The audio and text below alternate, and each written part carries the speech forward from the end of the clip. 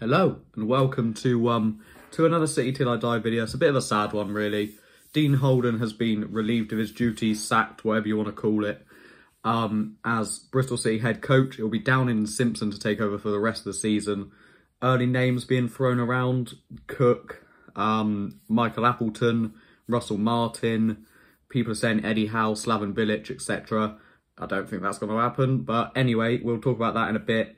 Dean Holden, after a 2-0 loss last night and 6 successive defeats in all competitions. We haven't scored a goal in 4 games in all comps, which isn't ideal really. It's 2 weeks of games without having the ball in the net, which isn't great. Which is games against Cardiff, Sheffield United, Watford, where we lost 6-0, our heaviest defeat in 9 years, and Reading last night, where we didn't do great, and we've not had many shots on target in all of those games either. I think we had 1 on Saturday against Watford. I probably had 2 or 3 maybe last night. Not many against Cardiff, not many against Sheffield United at all. But yeah, it's not been the best really. Downing and Simpson are going to take over training for the next couple of days, which kind of leads me to believe, after that club statement last night, it didn't say they're going to be caretaker managers. It said they're just going to take care of training for the next couple of days or weeks or whatever, which kind of makes me and a few other City fans that I've spoken to think that with that sort of wording, it's likely that we might have someone lined up to come in by Saturday's game against Barnsley. Whether or not that happens, I'm not sure. For me, I think the one we need to go with is Paul Cook. Just because I think that, like, I don't know, really, he's just good, isn't he? Like, he gets players fighting for the badge. If you look at him at Wigan last season, they only ended up going down because of a points deduction. And he looked at points early on before he came in like January, I think it was. Or he might have been there the whole season. I'm not entirely sure, but it looked like they were cut adrift, and he got them up for it again. Post lockdown, especially, when I think they beat someone like 5-0 or something like that towards the end of the season. Someone like mid-table, when Wigan was still struggling, and obviously they ended up going down because of the points deduction that they incurred. But I think he's probably the one I would go for. Nigel Pearson's been thrown around a bit. David Wagner, but I'm not too fond of David Wagner at the moment because of that Schalke record before he left this season. Well, I don't think they won a game in ages, did they? At the start of the season until we left. But that's something, I don't know, something for the club to decide ultimately. I think players like Eddie Howe, Frank Lampard, Slaven Bilic are being thrown around. Oh, sorry, not players, managers. And I don't see any of those happening because A, they'll all be too expensive for Ashton to want to sign. B, Ashton wants to make all the signings, not the manager. He wants a head coach, doesn't he, not a manager, from what we've heard. And I just don't think they're realistic. Lampard will want/get a Prem job. Bilic, not going to come here if Ashton's in charge. Eddie Howe could come here, but again, if Ashton's in charge, I don't see it happening. Or if Ashton's the director of football or whatever it is, I don't see it happening. But look, it's got to be a bit of a shorter video today, mainly because I just feel bad for Dean Holden. I think he really wanted to succeed at the club. And he clearly had the desire and the determination, and he had a good drive to succeed and do it and like break boundaries, etc. But he was ravaged by injuries, which was a shame. And having someone like Mark Ashton above you just doesn't help, does it? Mark Ashton and John Lansdown's on holiday in the Caribbean at the moment, apparently. Steve Lansdown did an interview the other day with BBC Bristol, or BBC Radio Bristol, or whatever it's called. And he said that John is currently in the Caribbean pursuing personal interests, which I'm presuming means he's on holiday. So, nice. And Mark Ashton's just a bit of a fool at the moment, isn't he? But that's a whole different thing. Yeah, I feel bad for Holden. I think, well, none of our fans ever got to see him in person, like manage the team.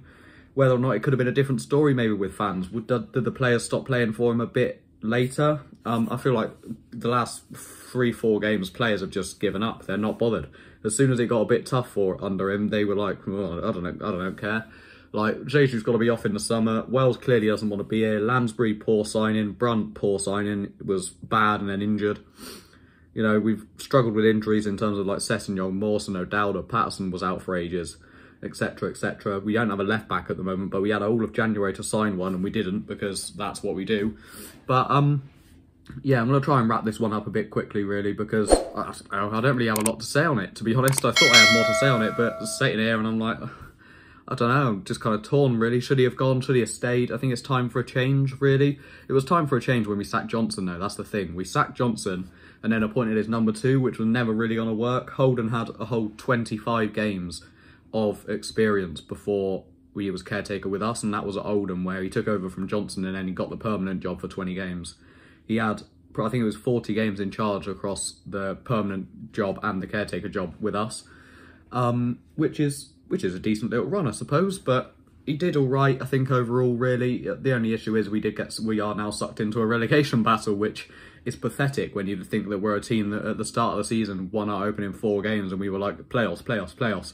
We could get in there, and we should be getting in there.